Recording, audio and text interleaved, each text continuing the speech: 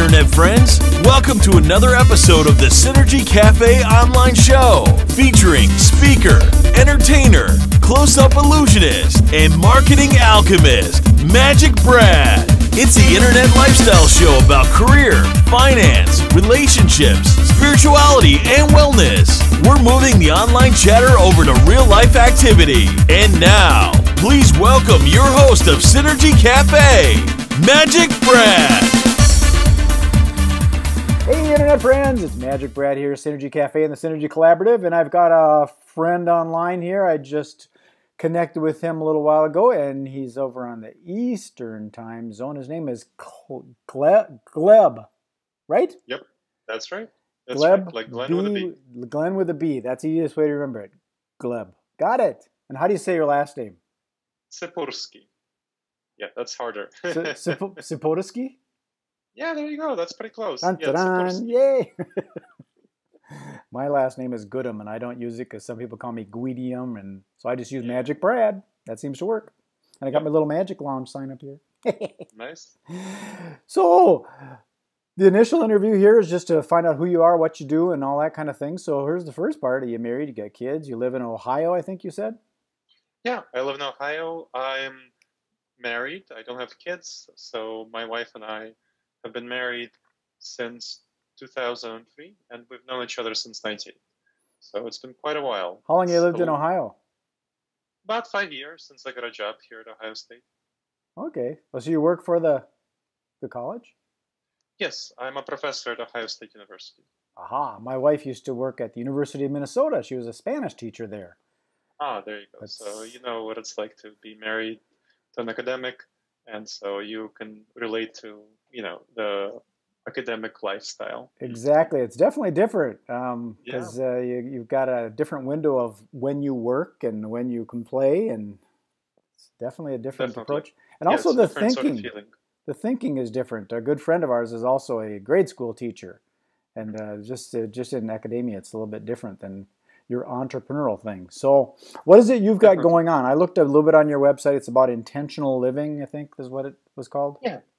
So what I have going on, so I do research in psychology and behavioral economics, and basically how do we think, feel, and behave effectively.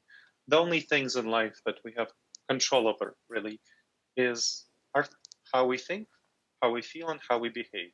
So our thoughts, feelings, and behaviors. We don't have control over our environment. We don't have control over other people.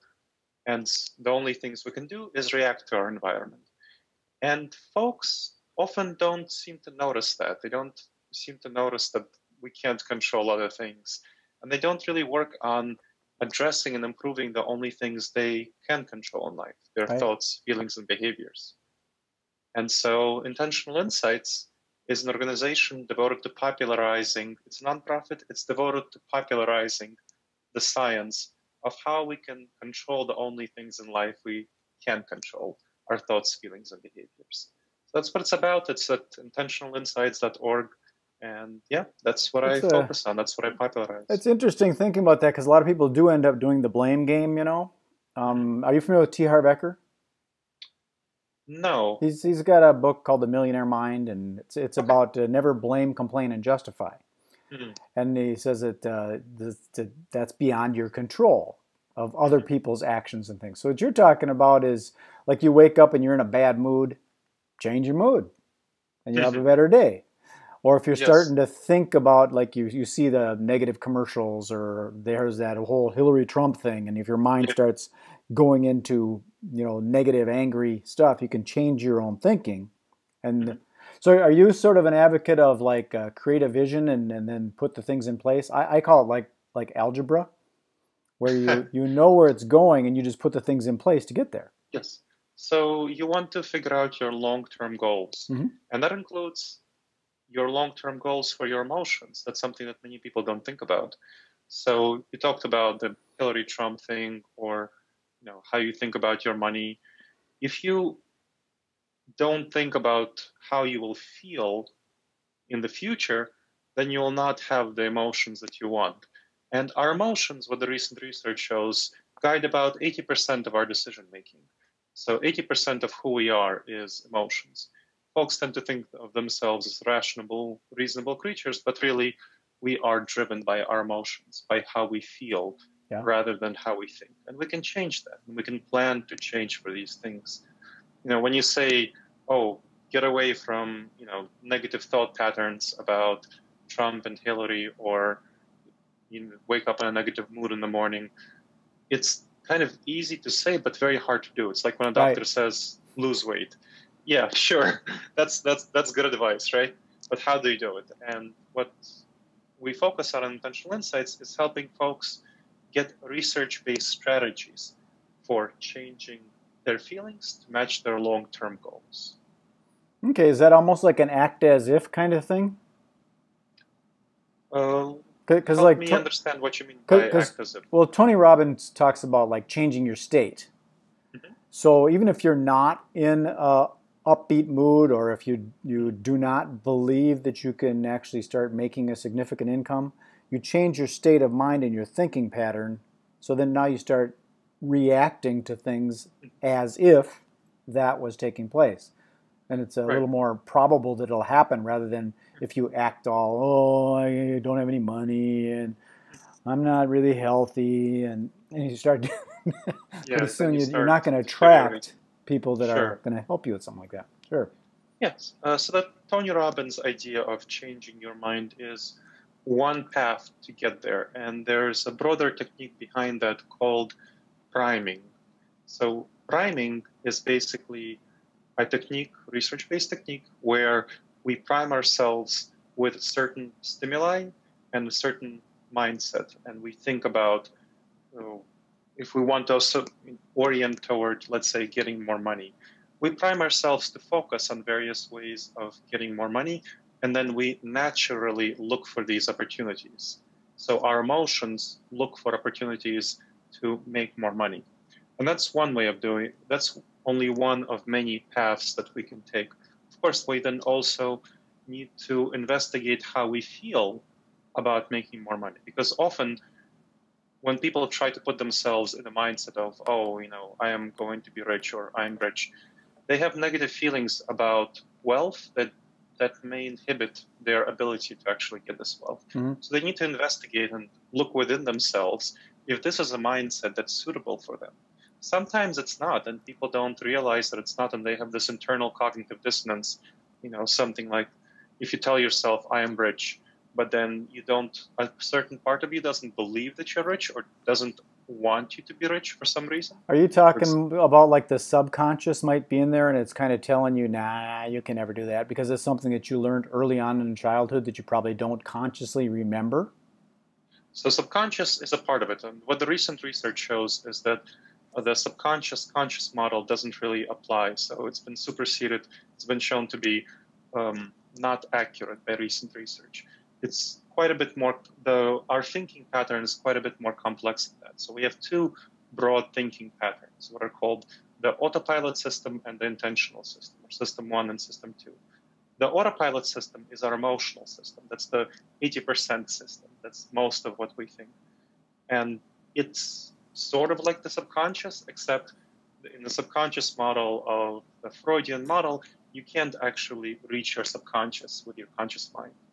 And what research shows is that we can actually speak to our autopilot system using the intentional system, using our rational thinking system, which is about 20% of our decision-making, 20% of what we do. Yeah, so that's what I was saying, that like the subconscious may, the emotional system, there might be something that's deep below that for some reason I'm angry because I see this person at the mall and something just irritates me about them. I don't know what it is. And then you find out below that it's because that person was carrying a cane and your dad used to beat the hell out of you with a cane, but you didn't remember it because you suppressed it. Definitely. And what the research shows is that we can get at these memories, we can get at these emotions. Mm-hmm. So, for example, some folks who want to be wealthy, they may be inhibited from actually pursuing their goals, not by the external environment so much as their emotions. Right. They may feel that they're not deserving of this wealth. And then their emotions will be inhibiting them from pursuing the actions that cause them to get wealth. They will be sabotaging themselves. And that's what happens. People sabotage themselves and they undermine their ability to be rich. Or, let's say with the Hillary Trump situation, they may not want to learn about what's going on there. They may feel bad about it, but they just can't get away from the television or from the internet, and they keep clicking refresh, refresh, refresh. What's going on there?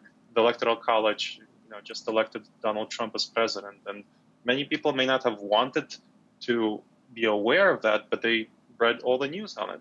Now, why do they do that? Well, it's because the news helps them address their anxiety.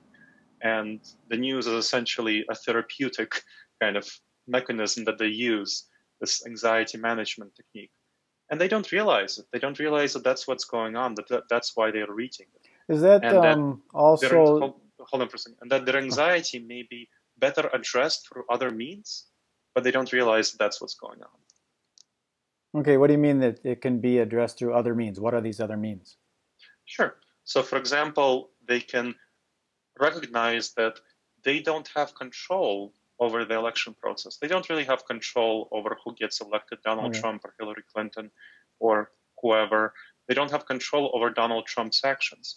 So recognizing that they only have control over their own reactions to what Donald Trump is doing or that Hillary Clinton is doing, that is the fundamental method of addressing this anxiety. Because it's people's anxiety that causes them to feel bad. It's not what Donald Trump does. He's not responsible for your emotions. You're responsible for your emotions in the end. And everyone is accountable for how they feel. And you can address how you feel to have a more healthy mind state. Got it. That's what emotional management is about. Okay. Well, before I ask my final question, which is my favorite one, if you could just express how we get a hold of you and learn more about your organization and your what you're teaching and things of that sort, how you go about it? Sure. So folks can go to intentionalinsights.org and find out all the information they need to know. That's intentionalinsights.org. Or they can email me personally at gleb@intentionalinsights.org. My information is also on the website. If they want to check out my own website, it's glebtsipursky.com, and that info, just my name, and that info should be, you can Google it, and you can pull it up easily as well. I'll try and Google it if I can figure out how to spell it, but I'll look it up and I'll put it in this video. Okay. Excellent. So my favorite question, and that is the big why question. Why is it you're doing this, and why aren't you like a gamer, or why aren't you like a snowboard teacher, or why are you doing this? Yeah, so great question. And the reason I'm passionate about this is that I see folks around me every day making really poor decisions because their emotions are getting in the way. Because, families who are having arguments with each other, husband and wife, making really arguments that are not healthy for either of them and really don't serve either of their goals, but they don't know how to go about it differently. People who are trying to make money, but who can't make money because their emotions get in the way, they're inhibited. Someone cusses off at their boss because they weren't able to manage their emotions. They get fired, and then their life gets really hurt. So I saw people like that. The reason I began doing this is because when I began to teach, I saw that my students were getting a lot of benefit, but people around me who I wasn't reaching were just making such poor decisions. And the political spectrum as well. We have such a proliferation of, let's say, fake news, and people believing in fake news, being triggered by it and sharing it, not because they want to believe in fake things, but because it's emotionally comforting for them to believe in these things. And so I want to help people make decisions that serve them in their long-term interests, even if their emotions aren't intuitively predisposed to these decisions. I want to help them manage their emotions to help them make good decisions and reach their goals. Okay, well, that again, almost every one of these videos I do when I ask the why question, it's to help other people. So again, 2 thumbs up for what I'm doing here. It's finding more people who want to help other people. So cool. There's hope for humanity. I love it. So Gleb, I appreciate you taking the time of the day at Synergy Cafe. I'm going to sign this off, and then what happens with this video is it goes up to YouTube, and then I take that embed code, put it on blogs, and I take the blogs and I propagate them out to social media with hashtags and keywords. And if you see them online, if you could like, comment, and share, and propagate out to the world. So thanks again for taking the time, Gleb. Sure. This was great, Brad. Peace. Peace.